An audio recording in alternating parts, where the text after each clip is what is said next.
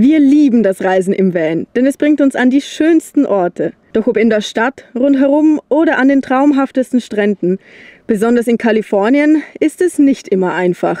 Manchmal ist es doch recht unpraktisch, gerade jetzt. Es gilt, einen Kompromiss zu finden und vor allem, sich selbst dabei nicht zu vergessen. Wir müssen uns alle an die eigene Nase nehmen und mehr für uns selbst machen. Unbedingt. Ja. Mentale Gesundheit ist doch sehr wichtig. Ja.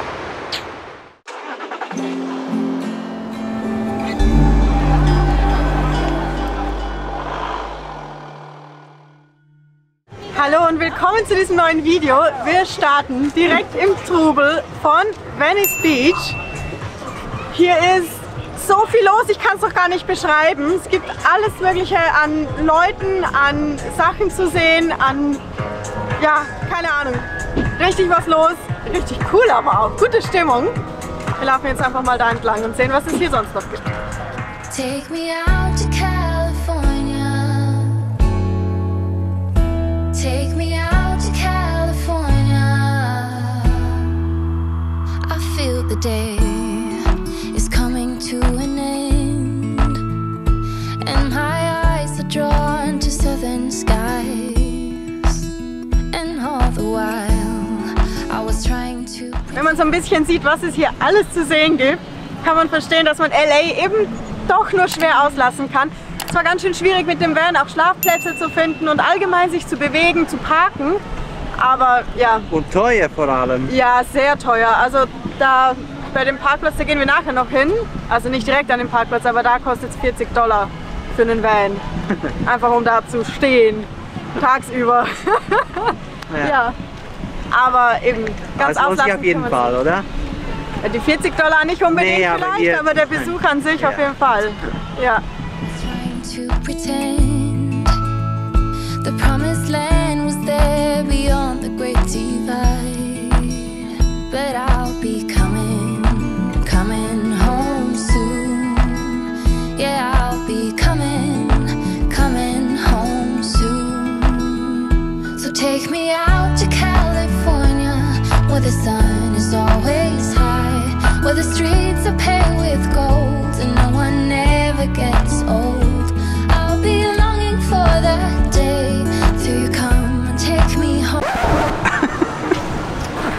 Ich habe gerade ernsthaft einen Vogel angeschissen. Ins Gesicht. Und die Brille ist auch... So. Das bringt Glück. Ist es weg? Ja. Ich habe nicht mal einen Spiegel da bei dem Klo gehabt. Naja, sieht wieder gut aus. Es hat so richtig nach Kotze gerochen. So richtig eklig. Ich muss mich selber fast übergeben. Und Hauptsache, du tröstet mich mit, es ist nichts auf Kleid. Naja. Oh, eklig. Okay, weiter geht's.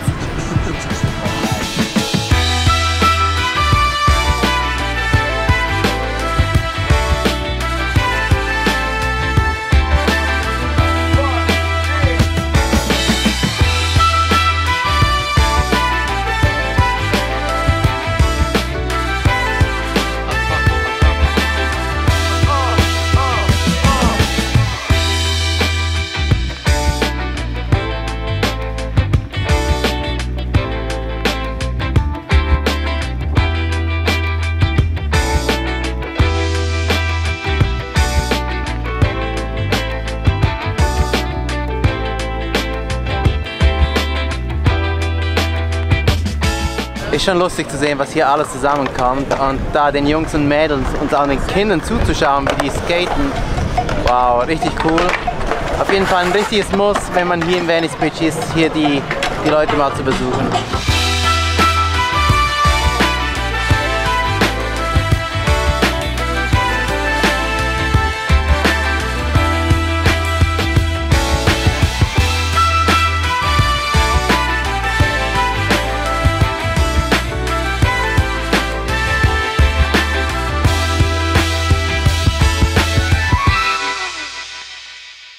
Kann das sein? Die Leute leben hier in Kalifornien. Das ist doch der Sunshine State, oder? Ja. Und wieso sind die alle so weiß, so bleich? Das ist doch unmöglich. Ja.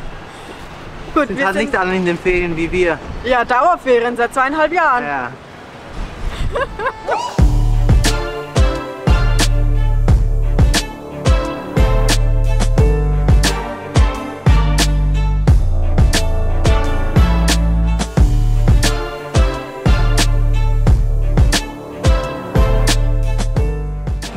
natürlich nicht fehlen darf, ist der Muscle Beach. Aber die haben es nicht so gerne, wenn man sie aufnimmt, also überspringen wir das und gehen mal weiter.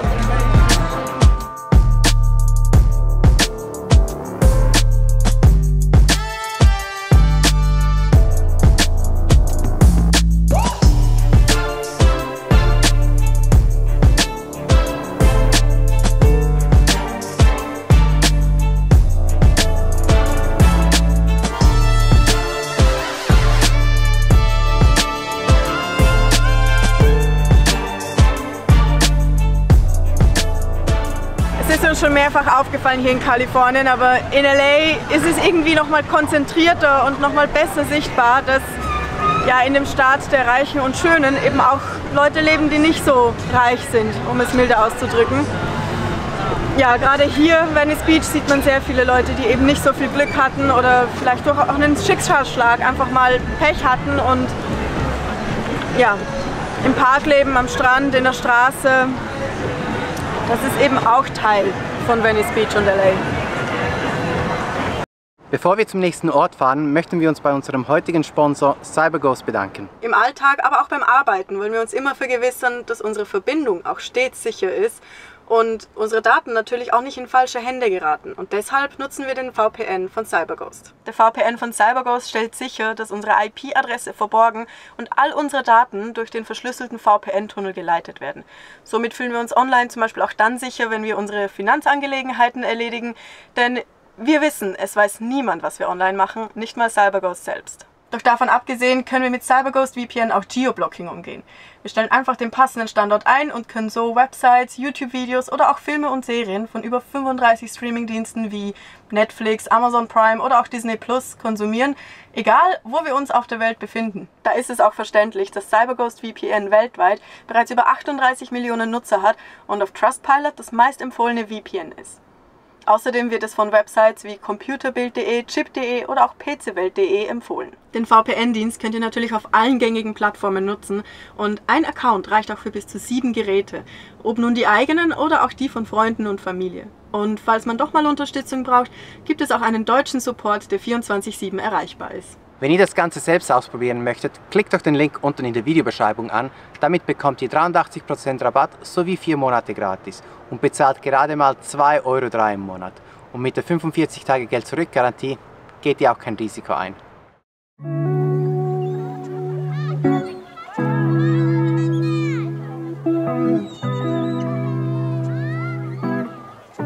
Das letzte Mal waren wir, wann war das, 2014 hier? Ja, 2014 war es. Ja, am Santa Monica Pier und ja, es war schön.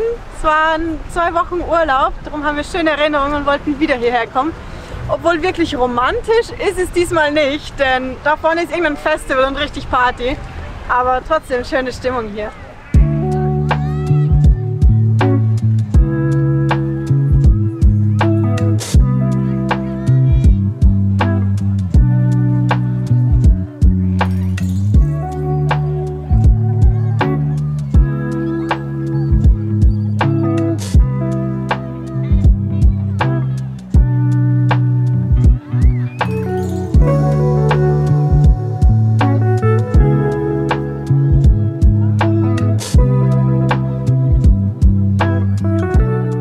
Auf diesem Pier ist sicher mehr los als in Huntington Beach. Hier ist nämlich ein Lunapark und weiter vorne, glaube ich, noch ein Aquarium. Aber also ganz ehrlich, mir gibt das hier hinten viel mehr, die Aussicht auf den riesigen Strand. Ja, vor allem ist alles geschlossen, also beziehungsweise ist hier irgendein Konzert. Ja. Man kommt nirgends hin. Ist alles abgesperrt. Hatten wir uns anders vorgestellt. Ein bisschen. Aber man nimmt, wie es ist, oder? Also man macht das Beste draus.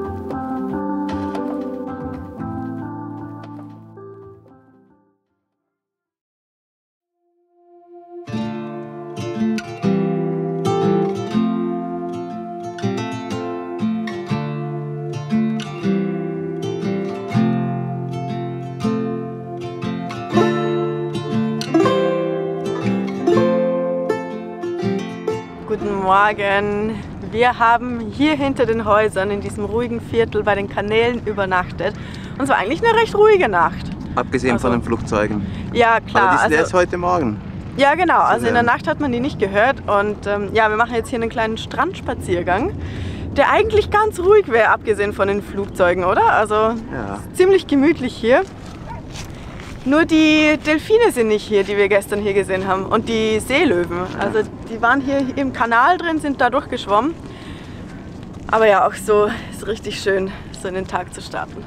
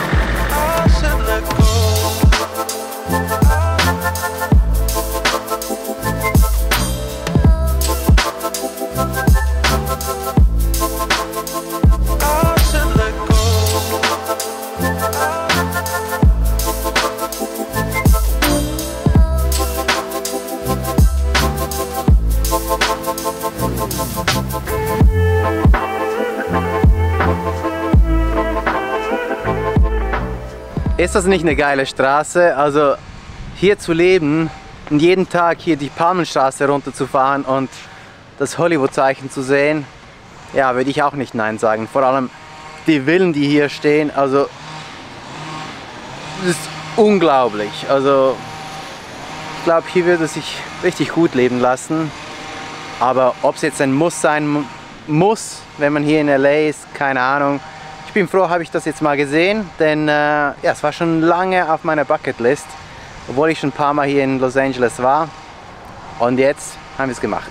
Ich hatte die Straße ja nur von Fotos gekannt und wäre gar nicht auf die Idee gekommen, da hinzufahren. Aber ja, gerade das Hollywood-Zeichen, das hatte ich vorher noch nie gesehen in LA und das ist schon cool. Aber wir wollen es uns jetzt auch noch von einer anderen Perspektive ansehen. Mal sehen, ob das da so gut rauskommt, wie wir uns das erhoffen.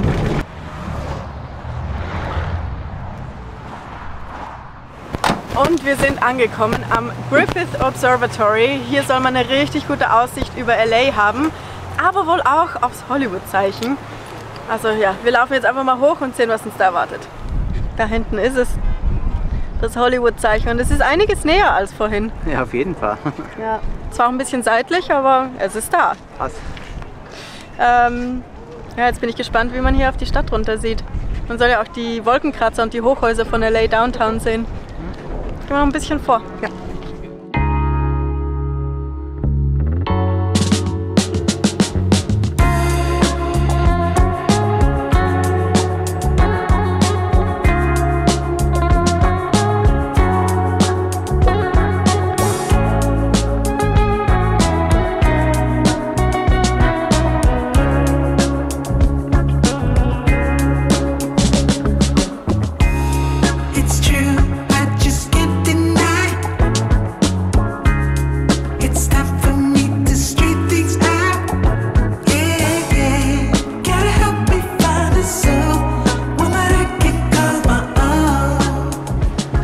Schön hell hier. Ja, es blendet richtig. Aber war schon interessant da drin. Ja. Jetzt kommt es aber endlich da zur Aussicht. Auf dem Rooftop. Nicht ganz, es geht noch eine Stufe höher. Oh. Ja, da müssen wir noch hin, oder? Ja. Aber es sieht schon cool aus. Ja. Siehst du die gerade Straße da hinten? Welche? Da ist eine Straße, die geht bis an den Horizont. Ja. Alles geradeaus. Ein perfektes Beispiel für US-amerikanische Architektur oder Stadtplanung. Ja. Sowas wird es in Europa kaum geben. Nee.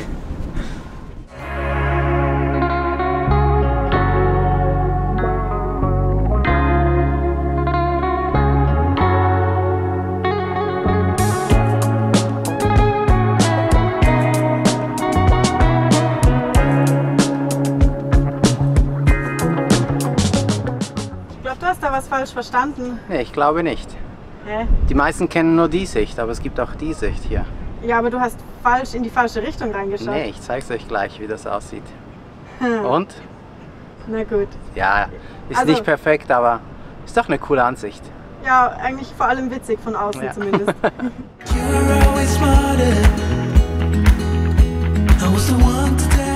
So, jetzt sind wir endlich auf dem Dach angekommen. Jetzt. Und hier ist das Teleskop. Da gehen wir gleich mal rein.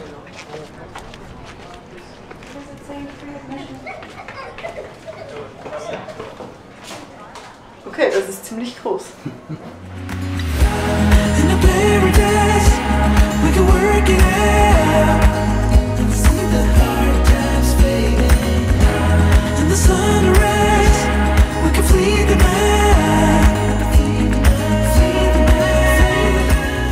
Unglaublich, wie groß die Stadt ist. Also, es ist unendlich groß, nicht wahr? Ja, es wirkt wirklich so. Es ist, wow, Wohin das Auge reicht. Stadt.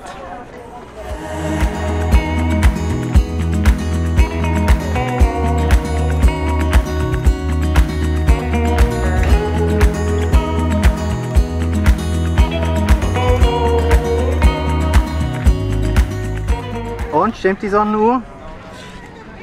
Ja, Ja? also es ist 15:44 auf dem Handy. Und hier, Man sieht's nicht. man sieht es nicht, ne?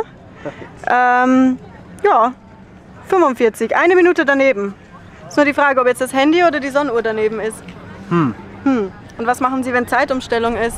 Sommer, Winterzeit. Keine Ahnung. Aber trotzdem, also schon beeindruckend, wie Ja. exakt das ist. Also eigentlich dachte ich, wir gehen gar nicht erst ins Planetarium rein, aber es war doch recht interessant, auch wenn wir nicht filmen konnten oder nicht viel wegen der Dunkelheit. Aber es war schon interessant und es ist auch verständlich, dass so viele Leute herkommen, allein schon wegen dem Hollywood-Zeichen und der Aussicht. Also die ist ja mega. Ja, wir haben ja auch Glück, dass es heute so schön ist. Ja, voll. Gestern war es ja ziemlich grau. Ja. Oder war das vorgestern? Vorgestern war es. Ja, wir gehen jetzt aber zum Van, denn wir wollen heute noch weiterfahren und ich glaube, wir sehen uns dann einfach morgen wieder.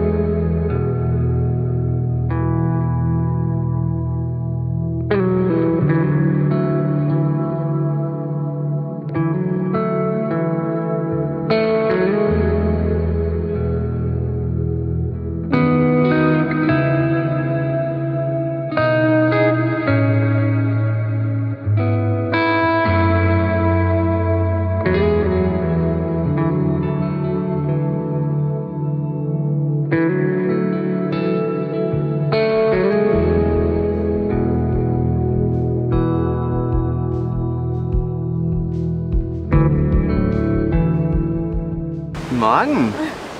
Ist ja richtig fleißig schon. Ja, naja, ich weiß nicht. Ich habe heute eine dynamischere Version gewählt und da habe ich gemerkt, wie wenig Kraft ich habe. Oh. Also so viel habe ich heute noch nicht gemacht, aber bei der Kulisse ist es einfach wunderschön, so in den Tag zu starten. Und die Möwe hat auch die ganze Zeit zugeschaut. Ja, und vorhin war hier kurz eine Raupe auch im Wasser. Oh. Ich weiß nicht, ob du die gesehen hast. Schön. Ja. Sie hat doch gar nicht gemeckert eigentlich. Nee, überhaupt so schlimm nicht. kann es nicht gewesen sein. Ja. Mir würde das Yoga natürlich auch gut tun, aber ja, Gibt keine Ausrede. es gibt keine Ausrede. Vor allem, ich merke es vor allem hier an der Brust, wie sich die Muskeln verkürzen, nicht wahr? Ja, das ist vom Surfen, vom vielen Paddeln. Ja. Haben uns Tommy und Hannah jetzt erklärt. Aber von dem her wäre es eigentlich schon gut. Ja, und allgemein, also ich nehme mir sowieso viel zu wenig Zeit für mich selbst, um einfach mal abzuschalten. Wir hatten das ja vor kurzem auf einer Instagram-Story geteilt. Und ja, ich bin wohl nicht der Einzige, denn wie viel waren es? Etwa 80%? Ja, 2/3 waren es. 2/3 der Leute, die da abgestimmt haben, Ja. nehmen sich auch viel zu wenig Zeit für sich selbst. Also müssen uns alle an die eigene Nase nehmen und mehr für uns selbst machen. Unbedingt. Ja. Mentale Gesundheit ist doch sehr wichtig. Ja. Aber ja, jetzt mal zum Van und dann mal schauen, was der Tag so bringt. Wir sind jetzt noch einen Strand weitergefahren und haben endlich unseren Kaffee. Und eigentlich wollten wir hier noch ins Wasser gehen, wir wollten ein bisschen surfen, aber ja, ich weiß nicht, ich habe das Gefühl, die Wellen sind nicht so ideal, die brechen richtig nah am Strand. Ja, sind richtig klein auch. Drum, ja, mal sehen. Wir trinken jetzt einfach mal den Kaffee hier. Ja, es sind zwar viele Leute schon im Wasser, aber... Ja, man denkt sich, so schlimm kann es nicht sein, aber ich glaube, die Kalifornier sind auch nicht so wählerisch wie wir. Ja, mal sehen. Wir beobachten das jetzt mal.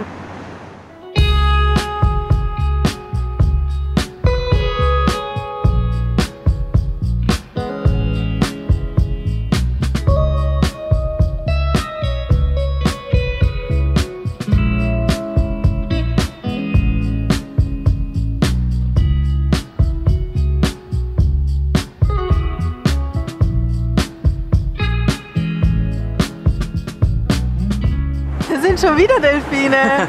Ja, die sind überall. Das ist schon fast dekadent, oder? Überall an dieser Küste. Ich glaube, jeden Morgen, wenn wir Kaffee am Strand trinken, sind Delfine da. Ist doch schön, oder? Ja, schon. Ja. Es ist halt witzig, so die Surfer zu sehen, dann ein paar Pelikane und dann Delfine. Ich glaube, da hinten sind wieder welche. Nee, das sind Schwimmer. Ja, das sind Schwimmer. Ich sehe überall Delfine, aber da drüben sind sie wirklich.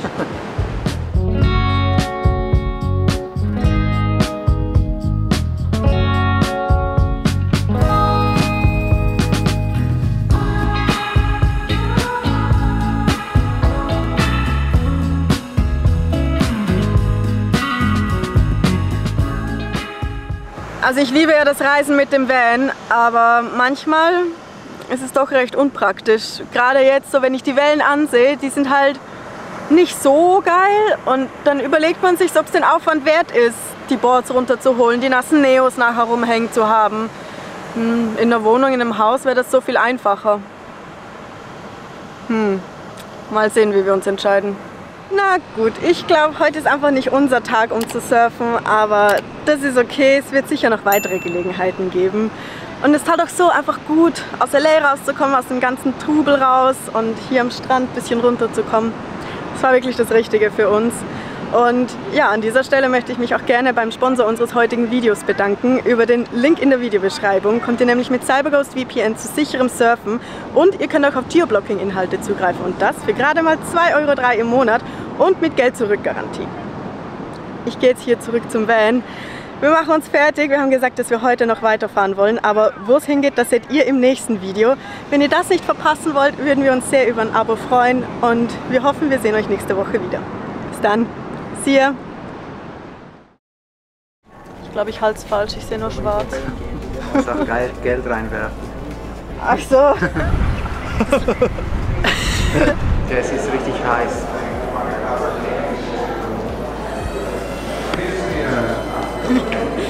Nimmst du mich auf, wie ich da blöde Grimassen schneide? Ah.